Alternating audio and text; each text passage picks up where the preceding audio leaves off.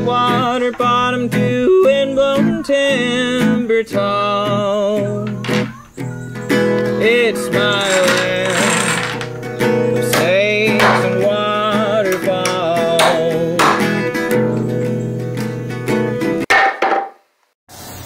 Good morning, folks.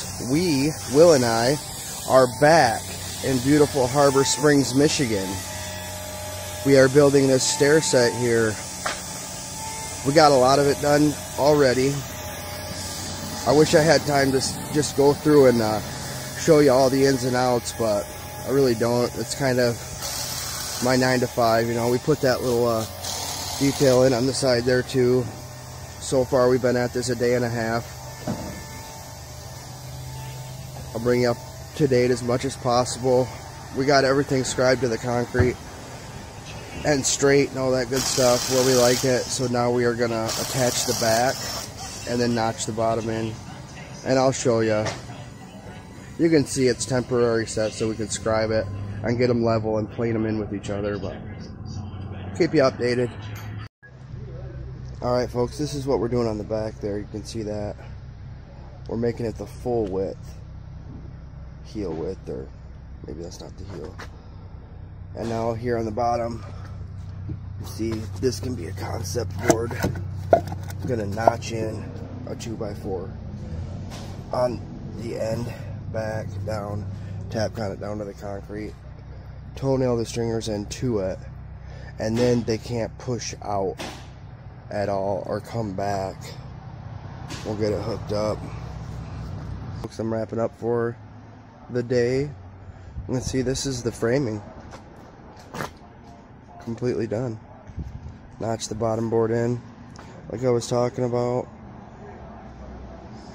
You can see we're working on the risers, or the ends, and then we're going to be working on the risers, the treads. Now you get to see what we're doing here. Those were kind of a pain to make because we had to miter them.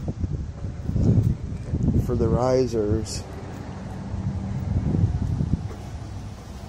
there's going to be bluestone on here where I'm standing.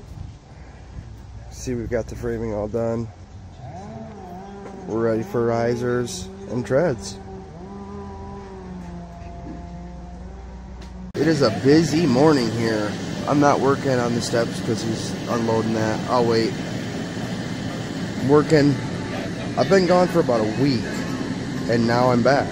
I'm gonna finish this up today. There's a little preview of what she's gonna look like. For example, just finished priming the edges there and where I had joined a couple boards together, but that's how it turned out. It's a little bit dirty because people have been walking up and down it all day today. No, I think it turned out great. Once the painters get in here and paint it all up, it'll be looking good. Now I just found out that I gotta finish out all of the exterior of this house. Got another deck going on right over there.